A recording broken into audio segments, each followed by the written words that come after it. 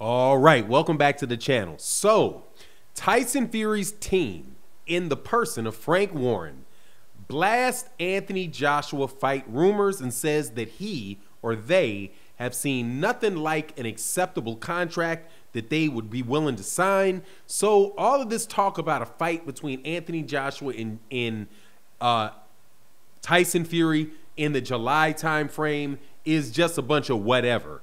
But I do think it might serve some purpose, which is promotion for the fight that is actually most likely to take place, which is the Deontay Wilder-Tyson Fury fight. And that's the bigger fight anyway. That's what I'm going to talk about in this video.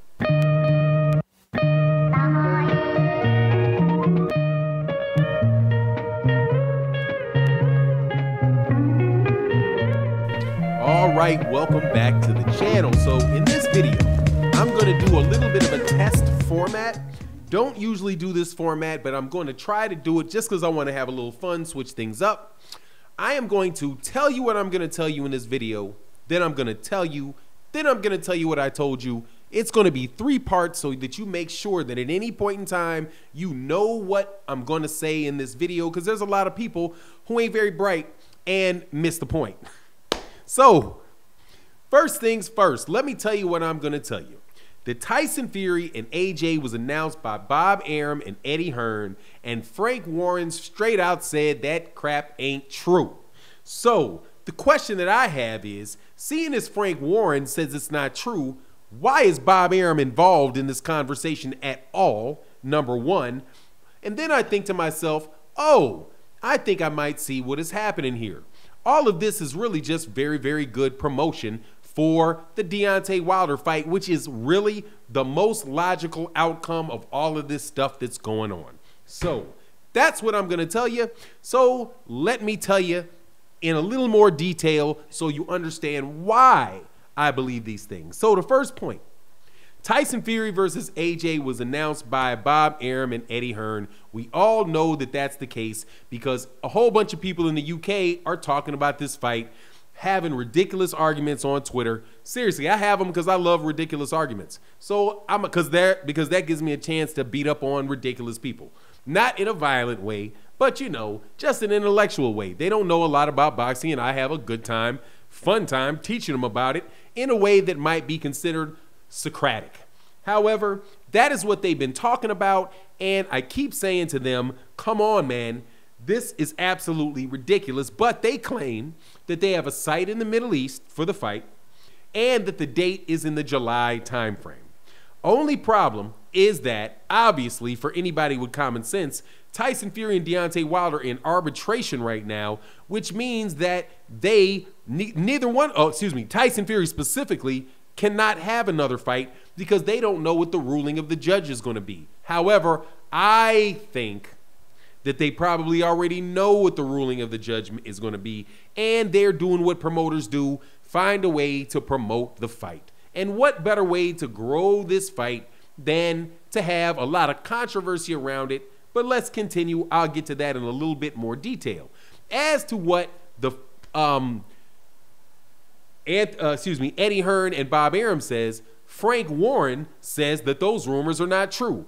To the extent that there is an acceptable offer on the table that Team Fury is willing to take, right? So specifically he says there's no July date. He doesn't understand why these guys are saying the fight's going to happen in July. Obviously, I know why he would say that, because he knows he's in arbitration and this fight could easily go into June or July. And if you start promoting that fight and sign for that, then you very well may affect the outcome of the arbitration, because you're just flat out showing disrespect and disregard for the judge whose decision it is to make it, right? And if you think that judges do not get prejudiced by foolish, arrogant behavior on the part of people in their purview, you're nuts. But let's keep it pushing. He also said that there are many topics that haven't been discussed, right? Like I would suspect. Purse. What is the guarantee? What is the percentage split of any pay-per-view? Tyson Fury is going to ask for 50-50. I have a hard time believing that that Eddie Hearn is going to give Tyson Fury 50-50. I don't believe it. Even if you believe that the July time frame was possible, which I don't. Especially since Frank Warren is saying that it's not. He doesn't believe that fight can happen in the summer. Now, I'm also interested because Frank Warren is the guy that, no doubt about it, would know what's going on because he is a promoter for Tyson Fury, but specifically, he is the promoter for Tyson Fury outside of the United States. So when Bob Arum is involved and Bob says, hey, this is what's going on, you got to ask yourself, why is Bob involved? Remember what I said? I'm going to tell you what I'm going to tell you. Then I'm going to tell you, and I'm going to tell you what I told you, just so we get very clear about what my message is throughout this thing. Bob Arum is the U.S. promoter. What is he doing? Negotiating and talking about site deals that are going on in Saudi Arabia or somewhere in the Middle East. That's not the United States, and you are the promoter for them in the United States.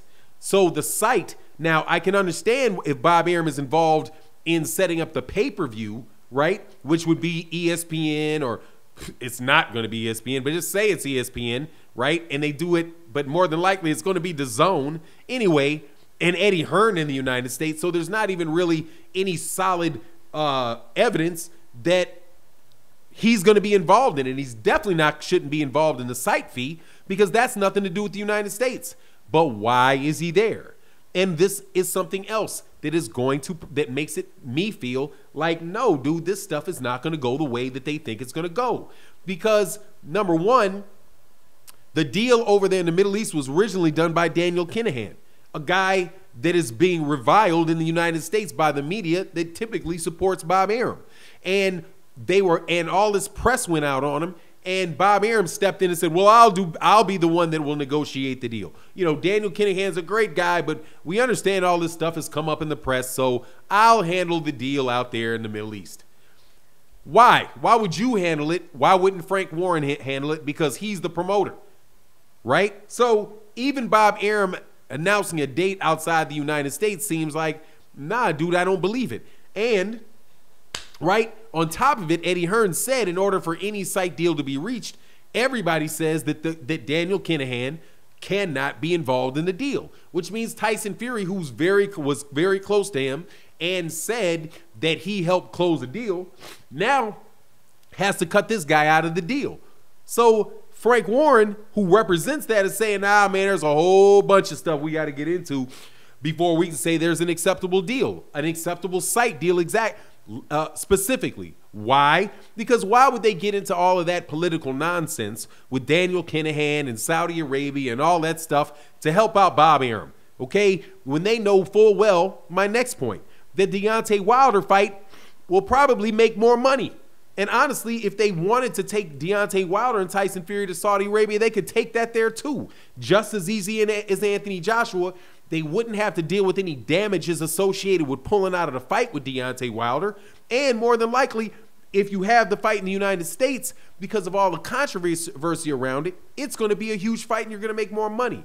Which is why I'm thinking maybe all these guys are going through this stuff just to get around to the end and where we know we're going to be, or where we should think we're most likely to be, which is a trilogy fight with Deontay Wilder, because the interest is huge for the fight. The fight is talked about all the time. So again, Tyson Fury, although Bob Arum and Eddie Hearn announced it, Frank Warren said, nah, man, that's not the truth. That's not the truth. And again, why is Bob Arum involved? Because it seems as if he's trying to push out some people out of the site deals. I don't believe he's going to be able to do that. And last, because of the small likelihood that Tyson Fury gets out of this arbitration and is able to fight anybody, it still doesn't solve the problem that the Deontay Wilder fight is really worth more money, especially when you consider that you may have to pay damages and give him money outside of your purse to have a fight in which you make less money. And everybody involved makes less money, not just Tyson Fury. So that's my take on the matter. You let me know what you think. And with that, I'm out. Peace.